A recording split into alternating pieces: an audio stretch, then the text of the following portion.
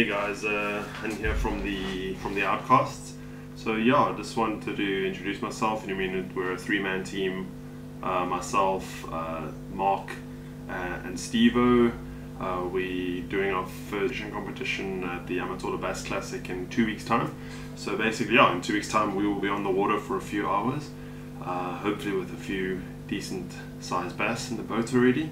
But yeah, I just want to quickly take this opportunity to thank our sponsors, Managed Projects, Flair and Corsiam Properties, Toga Engineering, the Queen and Peasant, and then also Eldorado Blue Star. I'll probably give a bit more detail in the description below about all these amazing sponsors. So big thanks to you guys. You deserve a fist bump. That'll come at the end of the video. So thanks to these sponsors, we managed to get a few like lures. I mean, they paid for helping us pay for our accommodation, for our petrol, our boat petrol.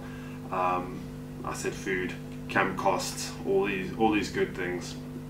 A lot of lures. So I thought it'd be a cool opportunity to just take you through our box of lures that we got from Bass.0. So big thanks to Charles and Steve and JJ and the team for making this possible. So very excited to have a look in here. So firstly, we've got some U2 Pro Formula live well treatment. I mean, just to make sure our fishies are nice and healthy. I mean, if that guy recommends it and Charles and Steve recommend it, then you know, I'm gonna believe them. This is the Big Bite Baits 3.5 inch cane thumpers. Yeah, 3.5 inch cane thumpers. This is the hematoma color. So yeah, it's got a beautiful black blue presentation. So we'll see if that works. I'm just gonna grab and go mad in the bag, so there's no specific order or fashion. Marky got some June bug. It's like a fluke, a worm, and a lizard. So he got a few of those. He's also got the normal watermelon color. These are quite unique for the backstabber lure. So yeah, it's got a little treble hook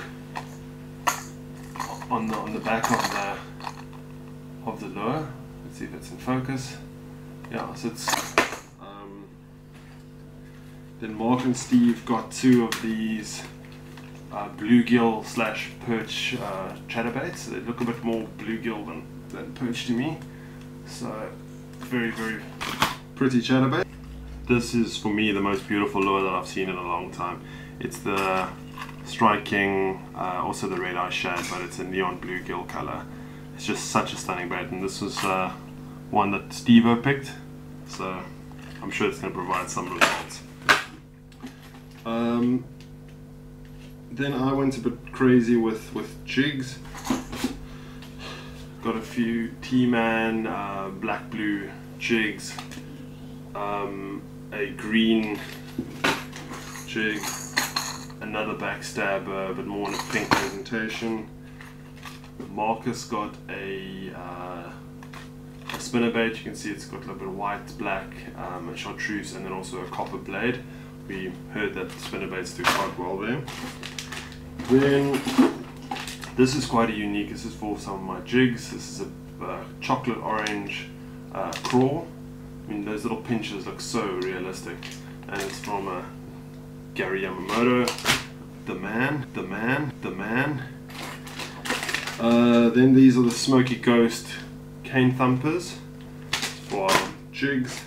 I mean, Roar's Fighting Frog, it's one of the best baits. I love it. This is the black neon, so there's got little red flakes in between the black.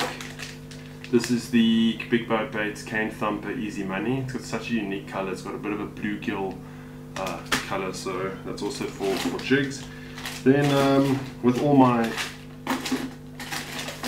jigs, more jigs, white. These are little finesse jigs. I got quite a few trailers.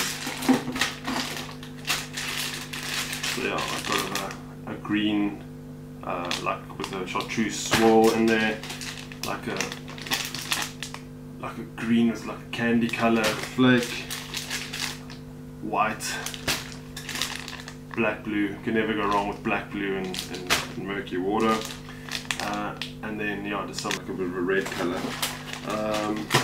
And these are quite unique as well. It's the Big Bite Baits Squirrel Tail, all in black. I'm a big fan of the normal, like the traditional squirrel tail where it's like brown with the yellow tail, so the pure black I'm sure it's going to work quite nicely as well. You can never leave home without Gamakatsu hooks. This is quite a beautiful one as well. It's the striking bleeding gill red eye shad.